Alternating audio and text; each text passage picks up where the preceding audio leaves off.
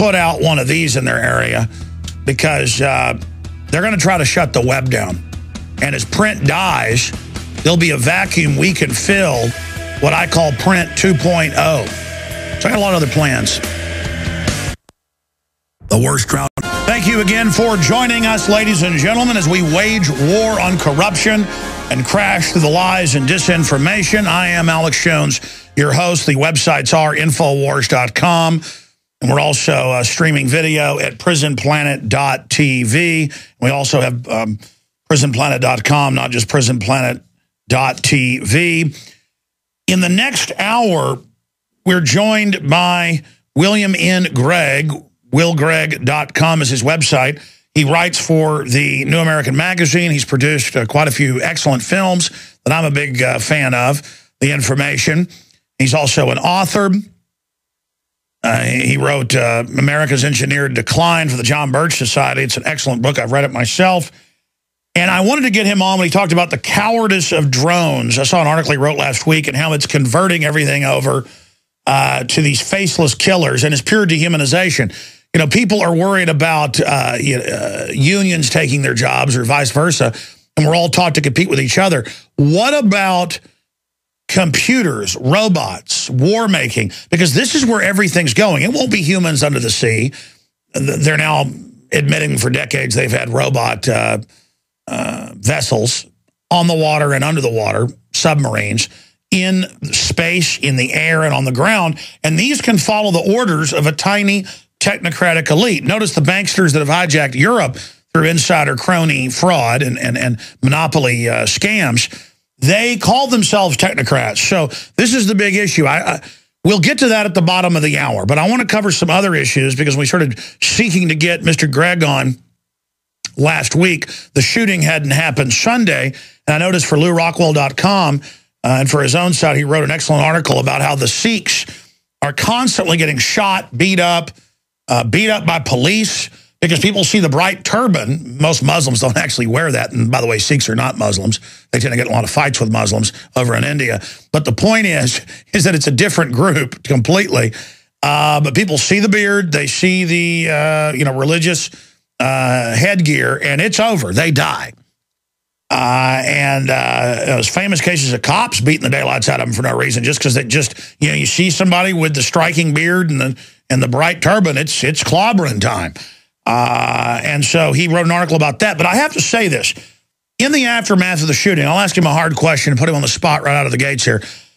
If we have criminal elements of our government, and anybody can just type in secret testing on U.S. troops, lethal testing on U.S. troops, lethal testing on foster children, irradiation of foster children. Thousands of U.S. foster children, the Department of Energy admits, were radiated to death in the 40s, 50s, and 60s. 110,000 Israeli children were radiated, many of them to death, and the ringworm children. Department of Energy paid Israel to kill their own people. And that's on Israeli TV. Just type it into YouTube. You'll see the TV shows about it. I mean, we're talking about frying kids' brains. The ones that were lucky died right away. Some are still alive today, mentally retarded and no hair, 50 years old. This is the type of stuff that goes on. And so if they would do that, shoot black men up with syphilis, all the rest of it, the UN's been caught giving foster children just last year live polio. It was all on purpose, folks. And that's just a minor footnote. 67,000 kids got paralyzed. It's no big deal. 2011 UN program.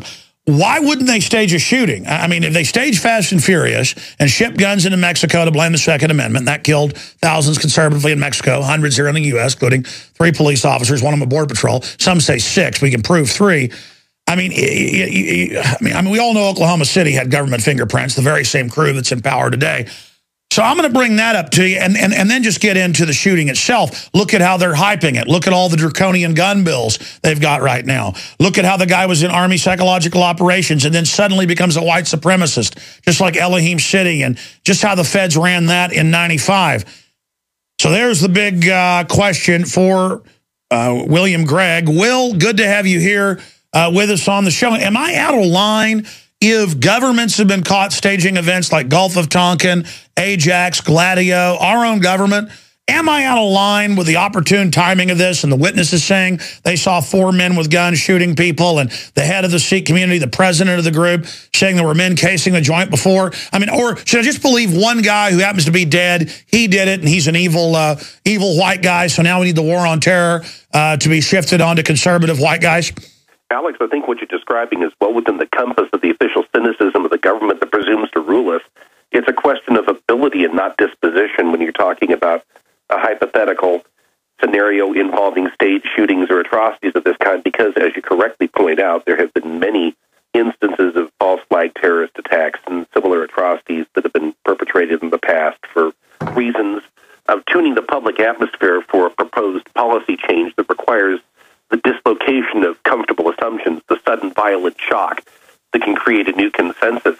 And to that list that you mentioned of these horrible experiments involving the infection of people with various diseases or other types of assaults on the persons, you can add what happened in Guatemala just after World War II. There was a eugenicist program that just became a matter of public record just a couple of years ago. And it's no secret that this technocratic elite that you described exercises what it considers to be a proprietary claim on the rest of us. They consider us to be their subjects, not only in terms of what we generate, what we earn through our exertions in our industry, but also with respect to our physical person, which explains, among other things, the Obamacare monstrosity. They really don't recognize any limit to the power that they presume to exercise over any of us. So when you're dealing with somebody who comes from the background that Mr. Page apparently did, and you have an incident of this sort that has an uncomfortable congruence to the scenarios that have been pitched by the DHS for a number of years, actually going back before the Obama administration into the Clinton administration, you saw scenarios of this kind being peddled by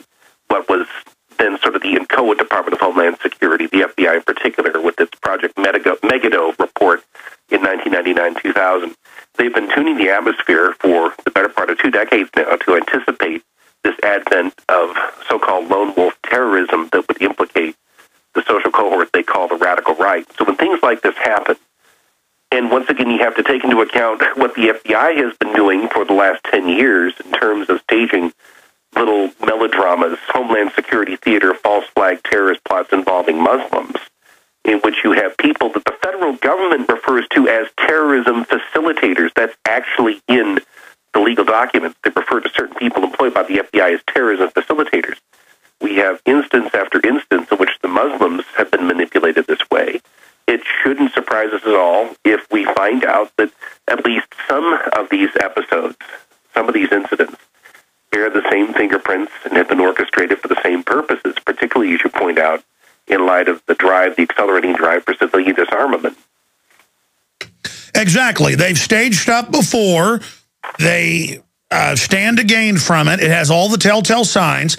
We would be naive to not look at this as being at least provocateur, and the evidence, I believe, points towards completely staged with the timing and all the rest of it, with the Southern Poverty Law Center fluttering around. Sure, and the television ad that was playing on Sunday, capitalizing on what had happened in Aurora and then what had happened in Tucson back in 2011. Once again, I talk about the idea that there's a certain harmony, a certain convergence of events here that drive us in a certain direction.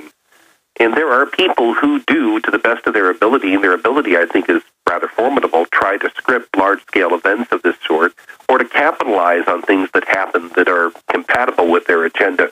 If you're dealing in the person of Mr. Page with somebody who simply went off on a bender after being trained to kill people, he's a disgruntled former federal employee, that's his most important affiliation here.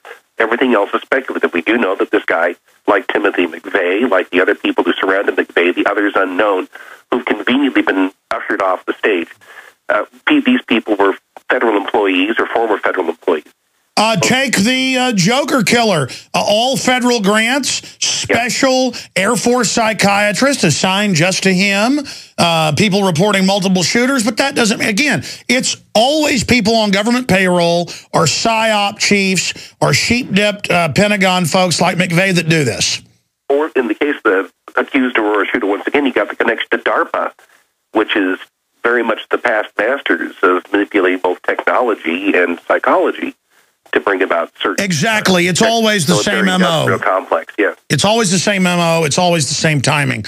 That said, then shifting away from that, bottom line, giving our liberties up isn't going to protect us from nuts. The answer is more guns to protect ourselves, and that's how the American people are responding. We're about to go to break, but Will, where would you say the state of the New World Order is right now? Are things going well for them or badly?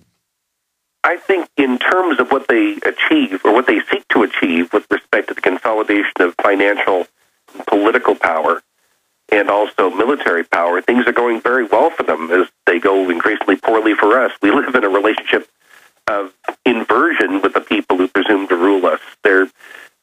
When you're talking about particularly the financial element of this elite, they're giddily buying up most of the afflicted farmland in the United States, positioning themselves to act in the same way that the much denigrated preppers and survivalists behave. The difference is they're able to do it with entire huge tracts of farmland as opposed to having food storage. They can simply buy the farms.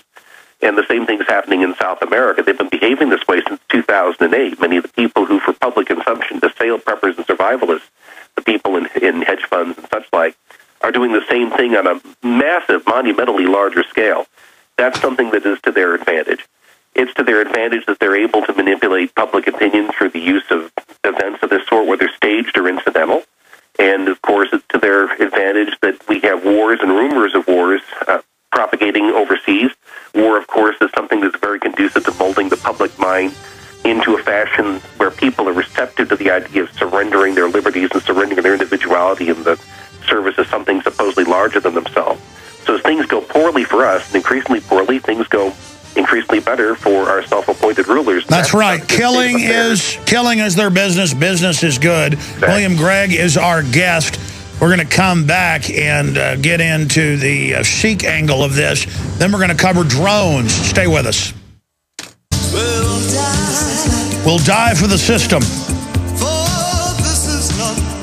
William Grigg is our guest. He writes for LouRockwell.com, New American Magazine.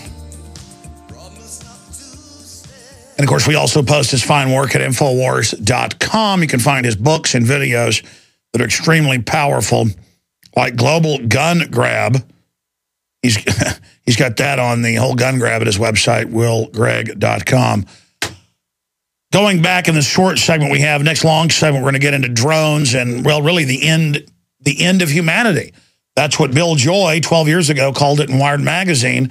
He called it Why the Future Doesn't Need Us. We're going to be breaking that down. But I noticed you wrote a story, I guess it was yesterday, breaking down the fact that Sikhs, and up front Sunday, I said this could have been some lunatic because there's such, Islamophobia where people I talk to think Muslims, every Muslim wants to kill you out there, while Western governments bring them in at record numbers to create that clash of civilizations. It's all a divide and conquer mechanism. But the fact that the Sikhs, are wearing that archetypal dress that almost no Muslims wear, because it is a Central Asian dress, really a medieval dress. And when cops or anybody sees these, it's almost like a bass fish seeing a big lure go through the water. They just go crazy. And you broke down some cases of the amazing abuse these Sikhs have put up with. The one case that I thought was so striking happened in Joliet, Illinois, about 5 years ago, March 11th of 2007. There's a fellow, and I'm sure I'm going to mispronounce his name, who is a Gulf War veteran.